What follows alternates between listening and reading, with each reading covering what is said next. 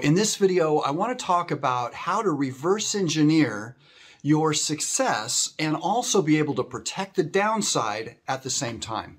First and foremost, you need to have a direction, a destination that you're shooting for. So what I suggest you do is pull out a piece of paper and something to write with, or a notepad online, your iPad, whatever you want to do, and write out a budget for what you would like your real estate business to produce so that you can cover that overhead or whatever the expenses that you've got on a regular basis. So that way you've got a budget, you know that these are the expenses that you'd like to cover within your real estate income. And then that's the beginning part of the reverse engineering.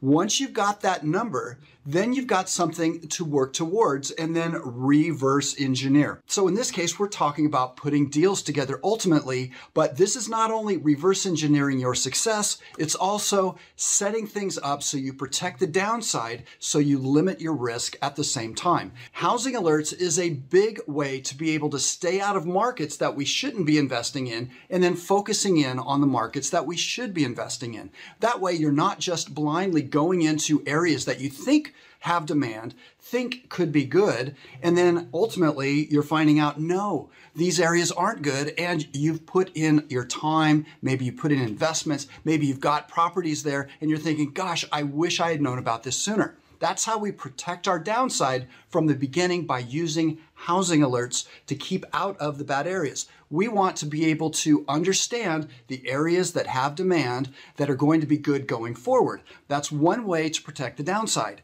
The other way is to set up and understand the exit strategies that are there waiting for us in the areas that we want to be investing in, so that then when we ultimately start to market to distressed homeowners in those areas, we know where the profit's going to come from, so that ultimately we can go back to that budget that you've created at the very beginning, understanding that's where the money's going to be coming from, these exit strategies. And there are a number of different exit strategies. I've covered these kinds of things in other videos. Are you going to sell the property? Are you going to sell the contract? Are you going to keep the property? Are you going to rent out the property? Are you going to do a lease with an option to purchase with an end user? So there are a number of different ways to potentially get the cash register to ring, but it's important to understand what exit strategies are there and then start to build those relationships with Class 3 rehabbers. Those are people that are actively looking for properties to fix up so they can be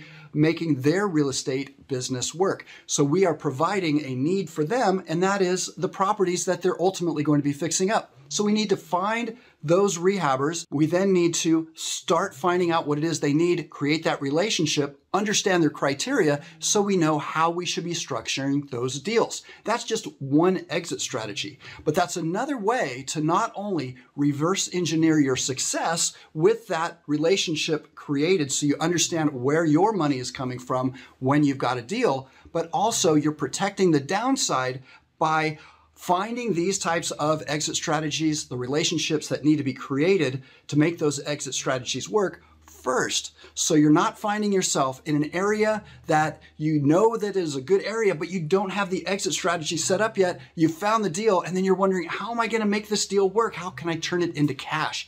So by protecting yourself, by creating the relationships, you then are protecting the downside by having the exit strategies in place, and then you're focusing in on the distressed homeowner who needs our help right now. So that way, when we talk to them, we understand how we should be putting this deal together based on the exit strategy. So we know this is going to work. We're going to be able to then make that deal work so that it is generating income and ultimately covering some of the expense that's on that budget that you created in the beginning. And then you can think, okay, how many of these kind of deals do I need to do in order to cover all of the expenses on the budget? And then ultimately more than that, because as you're starting to dial this in, then you're starting to get momentum, traction, and then we want to just repeat this process as many times because then it can flow. You've got the systems in place so that you know how many times you need to do this in order to cover that budget and then more. I hope that helps. I'll share more with you in the next video.